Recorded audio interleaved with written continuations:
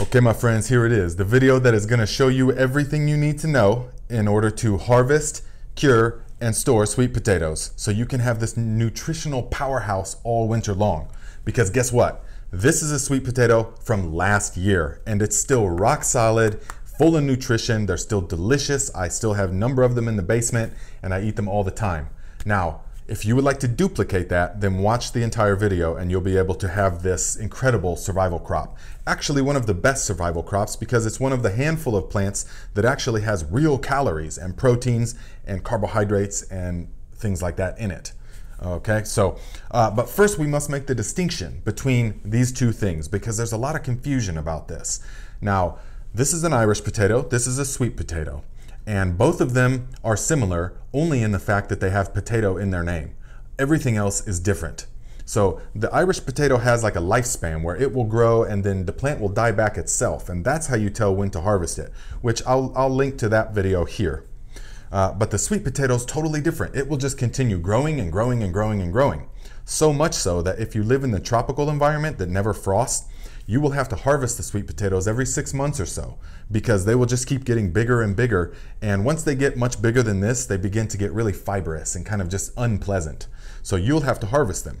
But for the rest of us that do have frost, like zone 6B or 5B, 6A, northern Indiana, where I'm at, we can still grow loads of sweet potatoes, but we have to plant them and let them grow all season long. Okay, even if it says 110 days on the package or whatever, that's bare minimum. Let them go all season until 3 weeks before the frost. And then you will terminate the plant, dig them up, let them dry, and then put them into the curing process, which it's all very simple, and I will show you this. I'm gonna take you outside and show you exactly how to do this, okay? Okay, now here's footage from last year because we're still about 3 weeks away from harvesting this year. So I'm using the grow bag method here, which I'll put a link to that video here on how to make the grow bags. But I simply let them grow and grow all season until about 3 weeks before the first frost. And then you terminate the plants, cut them all the way down at the ground, and then remove very carefully all of the sweet potatoes, being very careful not to damage the skin because that will greatly decrease their storage time. Now, it's very important that you cure your sweet potatoes because if you just eat them right like this, they will not be sweet.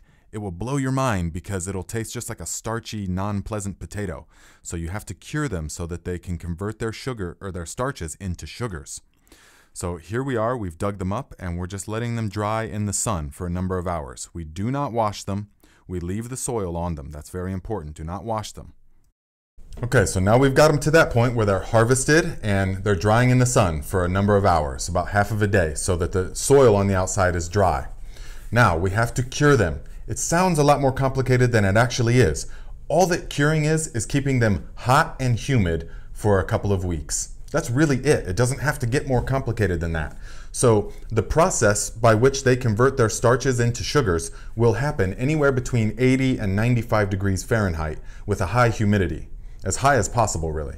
So whatever you have to do to duplicate that is going to be adequate. So for me, after I dry them, then I just put them into a tote like this. And then I just put the lid on about cockeyed like that so that they can get some air circulation.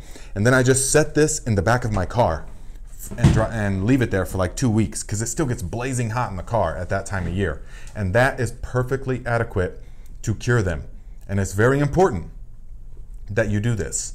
Because remember, if you do not cure them, they will not be as sweet and succulent and delicious as they could be, and they won't keep as long as they could have.